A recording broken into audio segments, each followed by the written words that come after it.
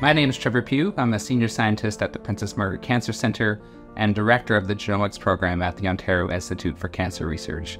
As scientific director of the Princess Margaret Genomics Centre, we are the largest provider of single-cell genomics technologies in Canada, and we've profiled over 4,500 samples from 100 clinical research studies.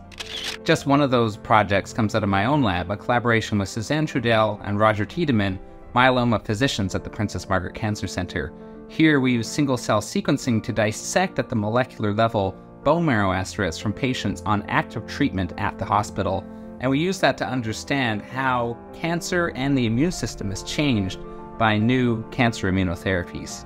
So to ensure other researchers in Canada know about these capabilities, we're very happy to be listed on the CFI Navigator platform, really to raise awareness of what we can do and what we are going to do in the future at the Princess Margaret Genomics Centre. Thanks to CFI's investment in Canadian platforms like ours, we've been able to take our research and start to offer it internationally to collaborators in Europe, Africa, and actually all around the world.